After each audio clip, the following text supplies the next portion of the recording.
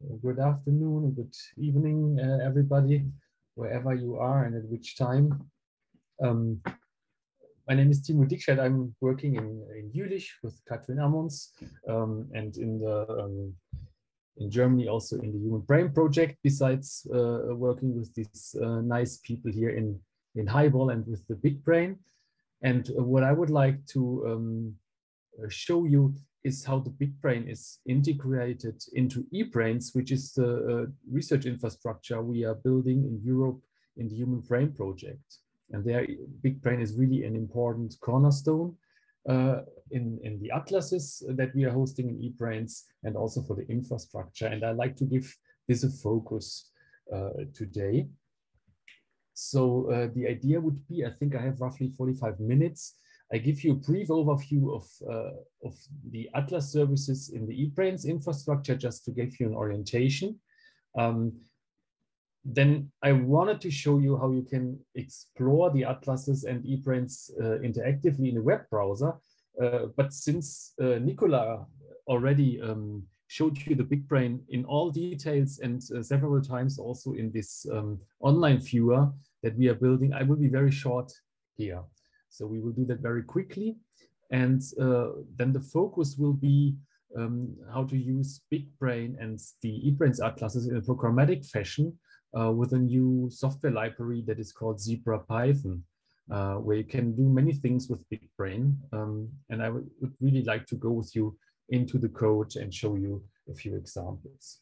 So I think we can deal here with your feedback and questions as in other sessions. Just post them into the chat. I hope Susanna or PJ pay a bit of attention if I don't recognize it, and I can stop at any time. So this whole tutorial is not strictly prepared in a sense that I cannot stop. I can actually go into details wherever you like. So just ask if there's something. EBRAINS Atlas services. So in EBRAINS, we are building atlases, developing atlases of different species, and what you can access currently, also in this online viewer that Nicola has shown, but also through other tools, is an atlas of the human brain, an atlas of the rat brain, and the Allen mouse brain atlas. There is another atlas in development, which will have a first release rather soon, towards the end of the year, an atlas of the monkey brain, but this is not yet available. I just wanted to mention it already. And EBRAINS is a rather broad infrastructure which also deals with compute resources, data sharing, collaborative tools, neuro robotics, neuromorphic hardware, things like this, but also atlases, and that's where EBRAINS comes in. So there is this portal page, ebrains.eu, which looks like here on my screen.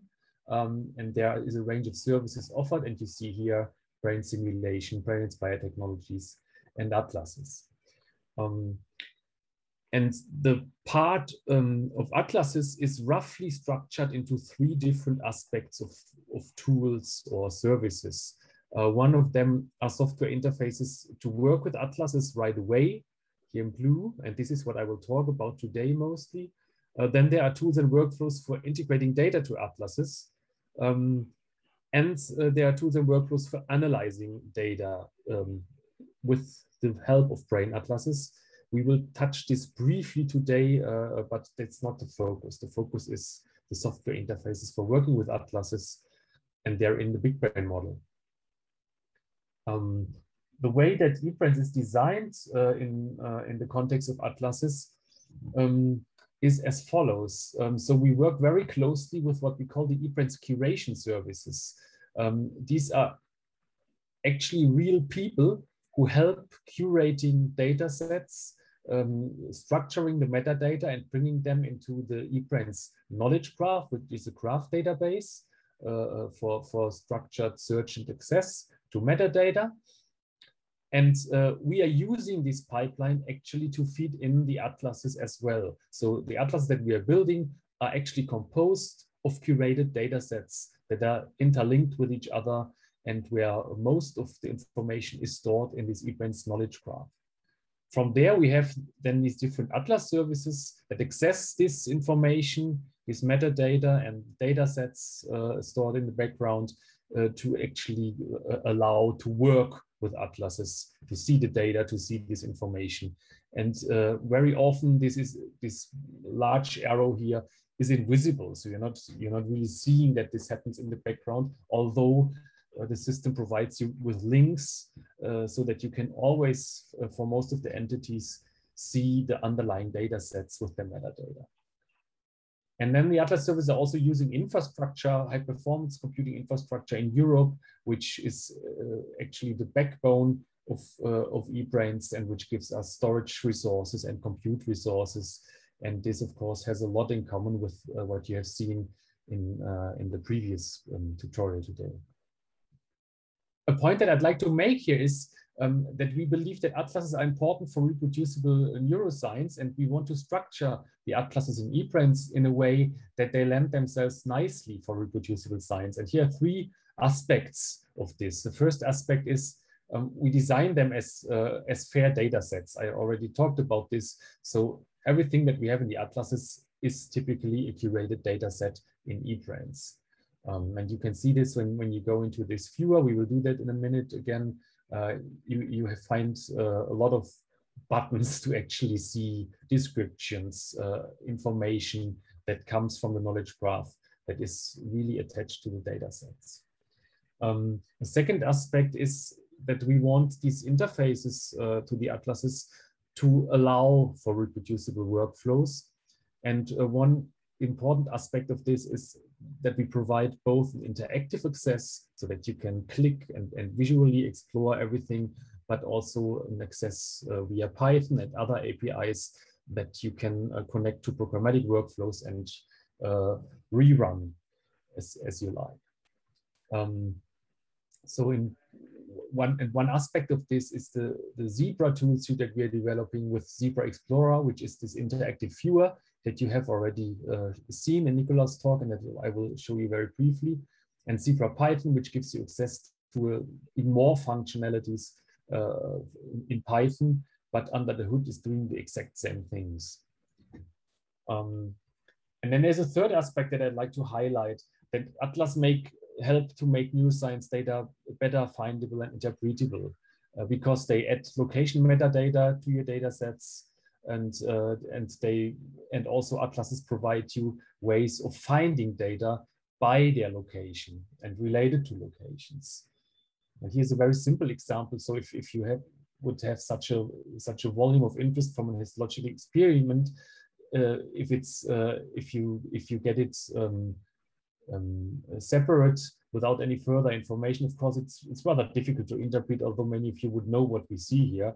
But even if you do a rough link of such a data set with an atlas, so here's just a quick preview of how that could be positioned in the BigBrain space, you can get a lot more meaning out of this. So from this image here on the right, you know immediately which hemisphere it is, at least if you would zoom out a little bit, and you have an idea of the orientation, you have an idea of the distance to other structures and so on. So there's a lot of additional information that you get by linking data sets to brain atlases.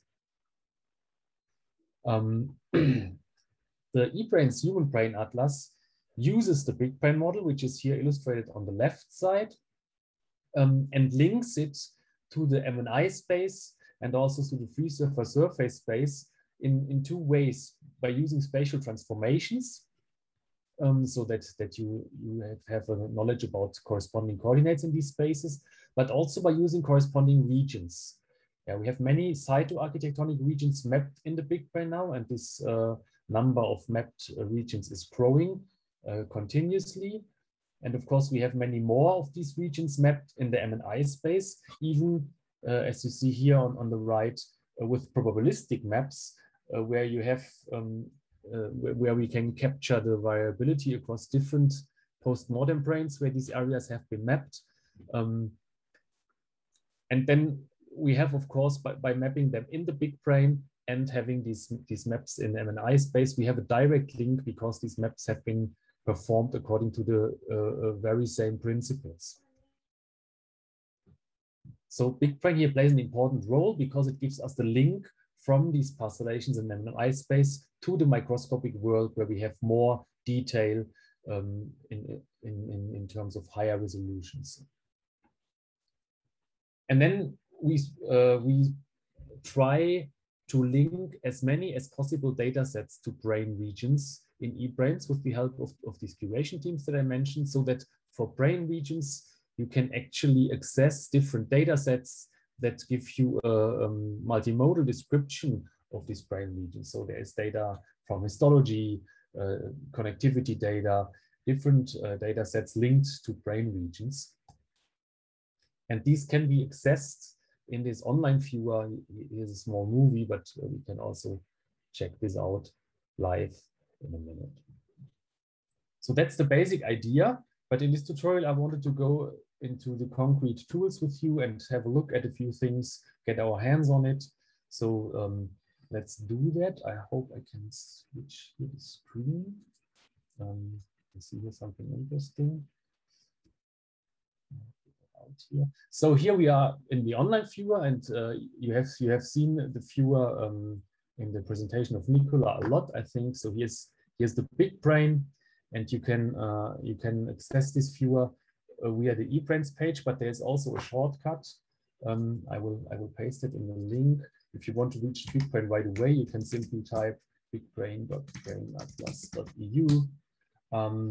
And you should be there seeing roughly the same thing that I'm seeing. And I would also encourage you to just do that in your browser so you can try out a few things in parallel.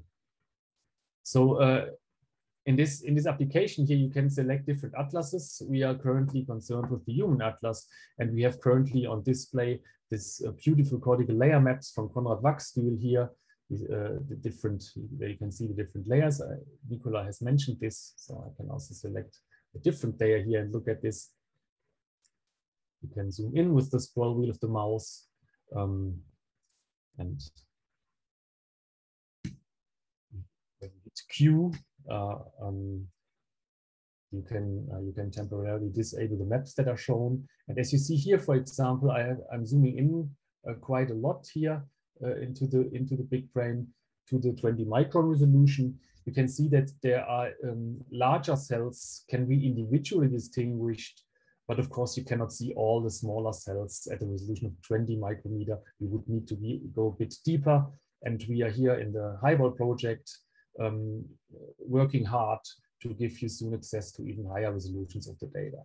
But this is freely accessible, and you see after a little while I have here the full resolution 20 micron data, and you see here actually some large neurons, and if I'm not mistaken, these can be giant bit cells because we are here in the motor region.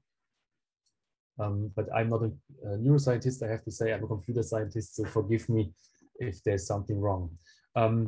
What you can do here in the viewer is if you hit Shift and then you click with the mouse in one of these orthogonal views and drag, then the system actually gives you access to, allows you to rotate the data set and see oblique sections in the brain. Yeah? So I can use this here to actually get, for example, here in the cortex, to select a nice orthogonal view of the layers here in the cortex, where you see better the layer structure, and you see nicely how this layer with the large motor neurons here extends in 3D.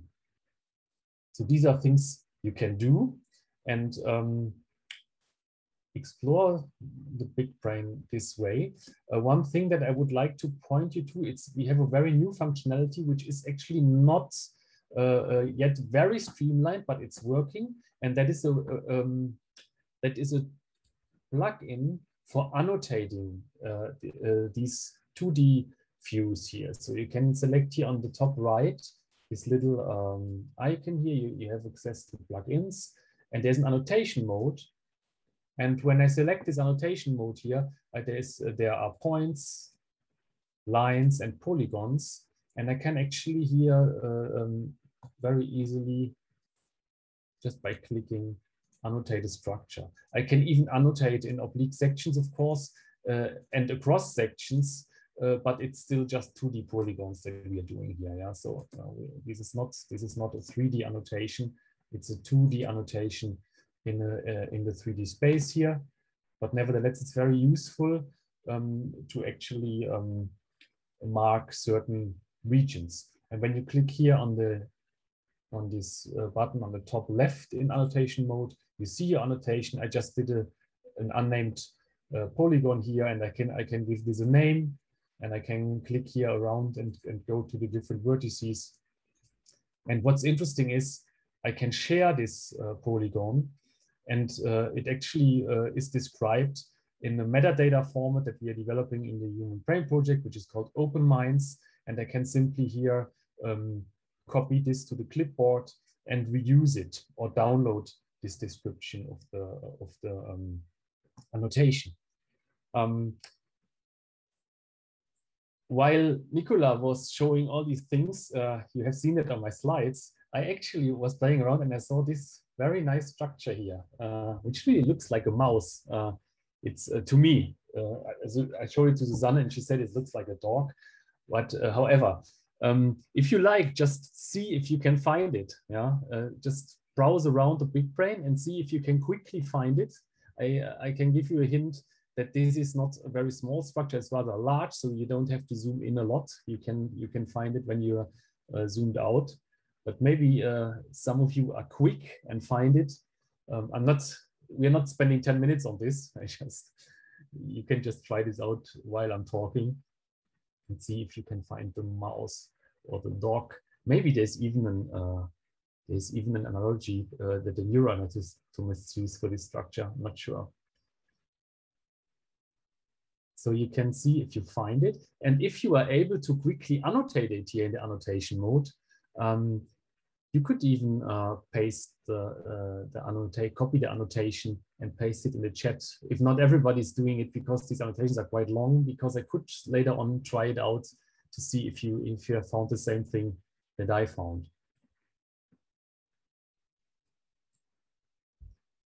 So while you're looking at this, of course, we can make the viewer change away. We can disable the cortical layers and look at cytoarchitectonic maps, and we can of course switch to the M&I space as I explained earlier. And now that I switched, you might have realized that the system preserves roughly the field of view. So I switched to the M&I space and I'm now zoomed in, and I'm also in an oblique view. And this is because we are in the background using spatial transformations to preserve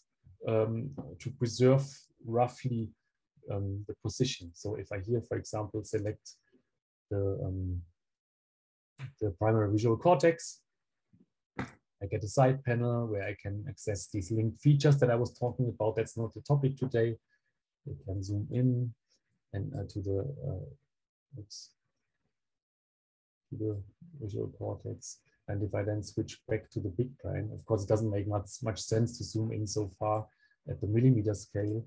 But if I now switch back to the BigBrain model, we should also approximately see here area V1 in the occipital pole, and that's the case here. Quickly checking the chat if somebody found the animal. John was writing something, 40 millimeter axial. That is maybe not far away. So let's just, if I go back to annotation mode, I have actually stored it. So let me show you where it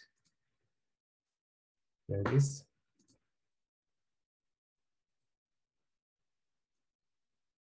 So here, exactly the axial view, and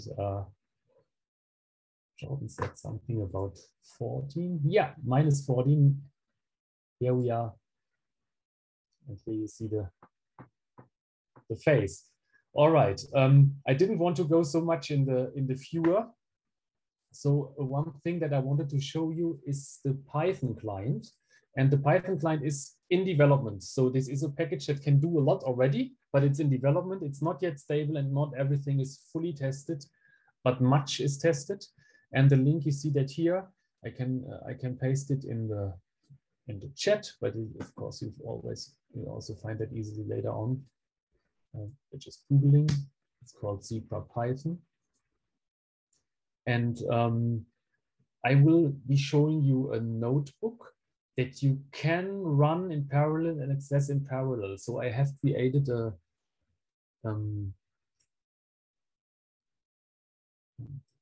so there are also Py packages, but they are sometimes a bit behind the latest version. There is a read the docs, of course, documentation. You find all that linked from the GitHub page. But there is also on github.com, if you use my name, Dickscheid, there is a Zebra tutorials repository. You see that here, and I will paste that in with some examples that I'm continuously maintaining. They typically refer to the latest development version. So if you try that out and you have problems, just let me know. Yeah, I'm updating this quite regularly with our development team.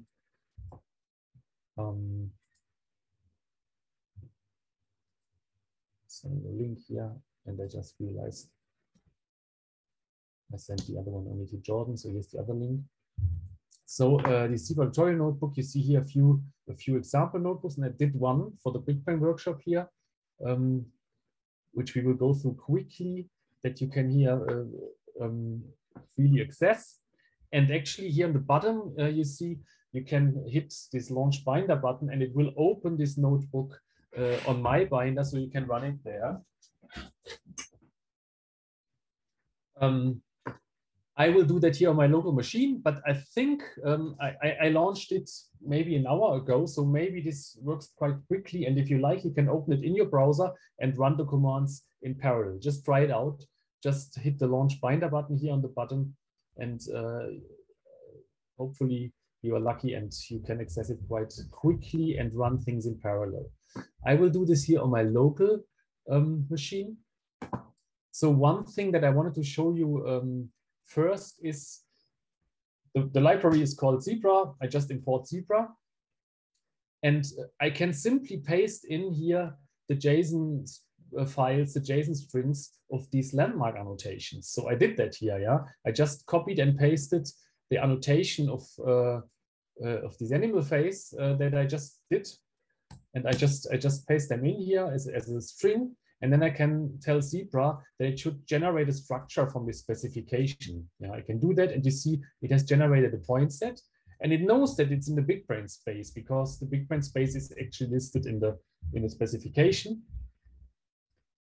So it knows it, and then what I can then do is quite easily create a bounding box of this structure, so of this point set, of this polygon, and access the BigBrain data around this structure. So if you look at this here, actually from these annotations, I could get points or point sets. This is why I make a distinction, but here we just have a point set.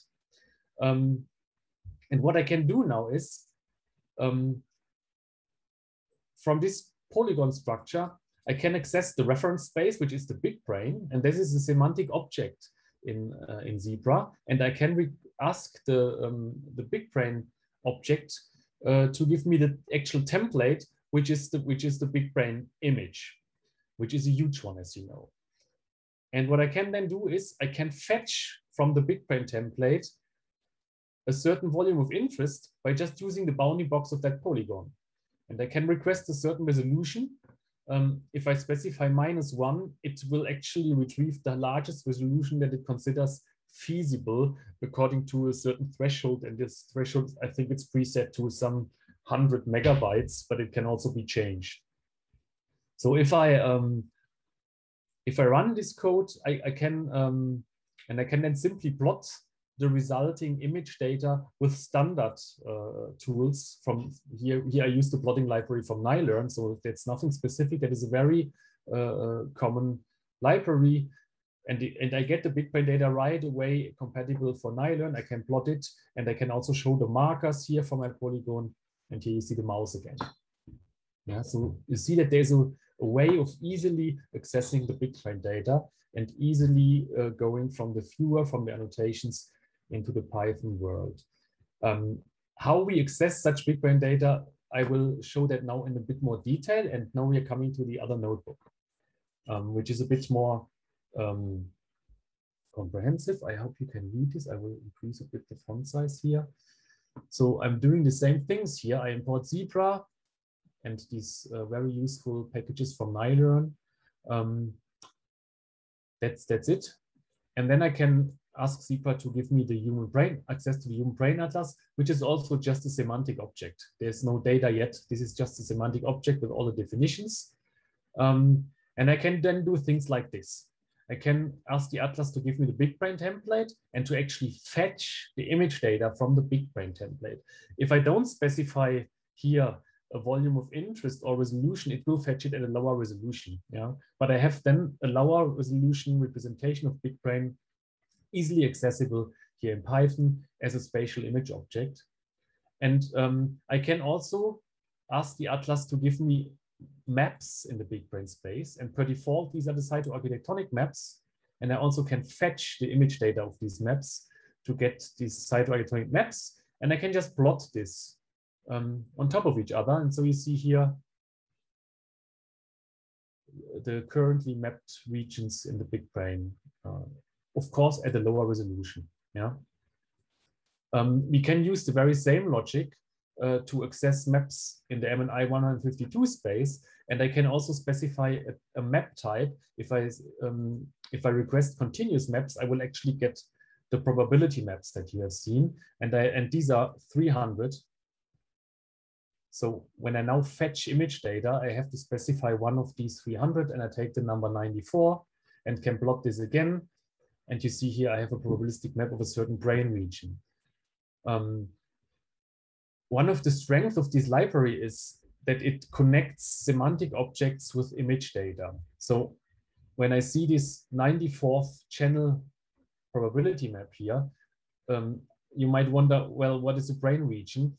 And Zebra can easily disambiguate this. So you can simply say decode the map index 94.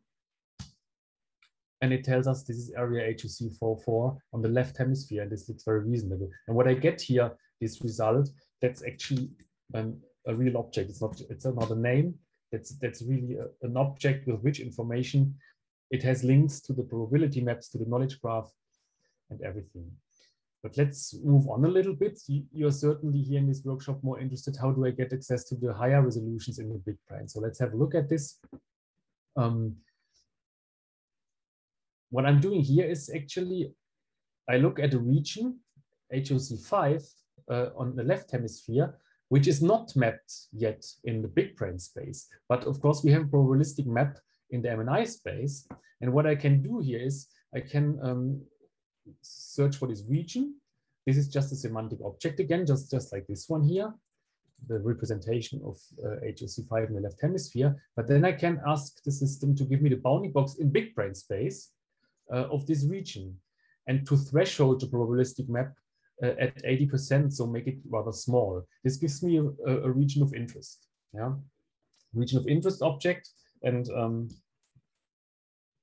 also run this. If you look at this region of interest object, there's a bounding box, and it has a reference to the BigBrain space, so it is really attached to reference space, and it shows me here the corner coordinates in BigBrain space where this region of interest is. And now I can use this region of interest, which should approximately be around HOC5 in BigBrain. Of course, not exactly, because we have just warped it from the MNI space to the BigBrain space. But I can now again access the BigBrain template, adjust this feasible download size, and then I can fetch image data from the BigBrain template by using this volume of interest and asking to give me the highest possible resolution. Yeah, so when I run this, of course I did pre-run it, it might be a bit slower if you do it. Then I get a chunk from the BigBrain at the full resolution only for this region. And I can use the same logic to fetch a chunk from Konrad Wachstum's cortical layer segmentation. Yeah, just by saying Atlas, please give me the layer parcellations in BigBrain space and fetch the map of this layer parcellation for the same volume of interest and also the highest possible resolution, as long as it's not getting too large. And then I get spatial image objects as before, which I can plot with the standard tools, again here using NileRun. You see here, I have now a high resolution chunk of BigBrain data, which should be in the, at least the proximity, hopefully quite nicely in area HUC5, of course, according to the coordinate transformations that we have. And you see here also the cortical layer maps, which had been retrieved. The nice thing is that these are all real spatial objects. So they are defined in physical space. And I can plot this high resolution chunk here on top of a lower resolution version of the whole BigBrain very easily to see where it is. So I can also fetch from the BigBrain the whole brain by not specifying a volume of interest. But then it will, of course, not return the full resolution because that would be very huge. It will return a lower resolution. And then I can use standard plotting tools again here from NileRun to plot these. The labels are these layer maps that I have here, the chunk of the cortical layers, and plot them on top of the BigBrain template. Yeah, I have done this here, and you see that actually they sit where they should. Yeah, so they have all the spatial information attached, and I can see here exactly where it belongs, although I'm showing it here on a lower resolution version of the BigBrain. And I can, of course, do this not only with the labels. I can also plot this chunk, this image chunk that we had retrieved at the full resolution. So if I just put in here this chunk image, I think we call it image, yes. I can also put in this image here, of course. Set the color map to gray, do the same thing. This might take a little longer.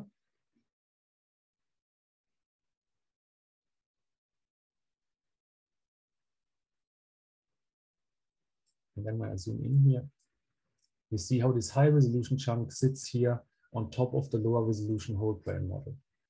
Yeah, so it's quite easy to work here with high resolution volumes of interest and quite safe because the library keeps track of all these semantics of the spatial metadata of the coordinate systems, the resolutions for you. Now, before we still have 10 minutes. So of course, we can use this to do other things in the BigBrain space. One possibility is instead of warping a volume of interest, a larger volume of interest from MNI to BigBrain, what I could do is I could extract peaks from the probability maps in MNI space. This is also easily supported in Zebra, so I can just ask for a region. Here V1 left hemisphere, and I can ask Zebra to find peaks of the probability map in the MNI space. Sorry. And then I get the probability map and those peaks, and can again very easily plot this. So I see here these peaks in the left hemisphere in the occipital lobe. And what I can then do, I can warp these peaks, and I'm just taking the second one here the third one, sorry. I can warp it to BigBrain space with a single command. And I can then get the enclosing cube of 3 mm size at that position and retrieve again the chunk at full resolution from the BigBrain template of this 3 mm cube. Yeah, when I run this, it's very similar, but I have even smaller data sets, and it was even easier to get this. So you see here, oops, a bit quick with this. When I zoom in, you see here this little chunk sitting in the BigBrain space at the right position at 20 micron resolution. And what I can then do, for example, I could very easily generate gray value statistics in the different cortical layers according to the maps from Konrad Wachsstuhl. Just by doing the same thing that we've seen previously, I can get the cortical layer maps and fetch the map at the full resolution for this new volume of interest that I've just specified here around the peak from the probability map. I can display this on top of each other, so you see that here. And then, of course, it is quite easy to compute a histogram of the gray values in the different layers. Yeah, so what I'm doing here is, this is just a spatial image object, the chunk that I here extracted. I take access to the underlying data array. So we are now in voxel space, not anymore in the physical space as above. Then I do the same thing for the cortical layers, but I resample them to the same voxel space, since usually we have different voxel spaces. So I resample the cortical layers here. This is also a function from the NiLearn image module. I resample it to this chunk and also get access to the voxel data. Then I have corresponding volumetric arrays of the image of the BigBrain gray values and these cortical layer maps. And then, of course, it's rather easy here to go across these different labels in the cortical layer masks, the different layers, and basically just with this call here, just access from the array of BigBrain intensities the ones that are in this particular layer, and ignoring the ones with full white color. This would not be necessary here, but the BigBrain has the value 255 in the BigBrain typically means background. So I'm also excluding the voxels that have an exact value of 255. And I just store these layer-wise histograms. So I can run this again. This is not this doesn't take very long because the chunk is not very large. And then I can plot these histograms. And you can see here how the different gray values appear in different relative fractions in the different cortical layers. I didn't go deep into this, so I don't know whether this is correct and how much this corresponds to the real cell densities. This is, of course, a different question, and we are studying this in some parts. So if you do such things, it would, of course, make a lot of sense to sample at different positions, at multiple positions, because if we go further above, just to recap a little bit, we have sampled here a single point in MNI space where we know there's a very high probability at this point that we are in the visual cortex, in the primary visual cortex in the left hemisphere. But then we warped this point to the BigBrain. And of course, this warping step is not error-free. Yeah, so there could be registration errors because we are going across modalities and across scales. And the spatial transformations that we're using here have been computed in Paris in the lab of Jean-François Magin, using their methods, which employs Salke constraints to drive the cross-subject alignment. You could, of course, also do this with the BigBrain warp framework that Casey Pacola has developed, and that is also presented in the workshop. And you would probably get a slightly different point in the target space. So what I want to say is that this warping of the point is, of course, not error-free.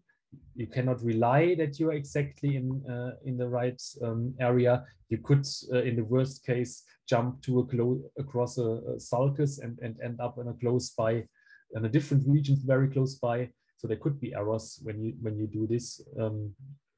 And this should, if you sample this way, you should do it with many different samples and do some additional proof checking, of course. The idea was here just to give you an idea how you can program with BigBrain and with brain regions to get access to BigBrain data.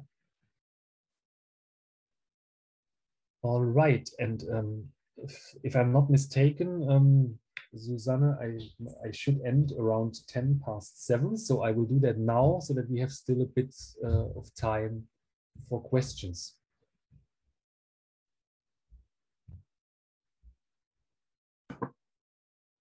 I'm checking the chat whether there were any. I don't see any questions.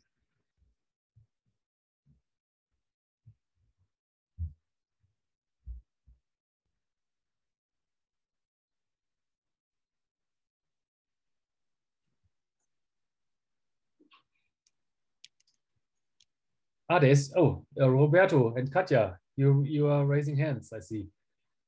Just go ahead.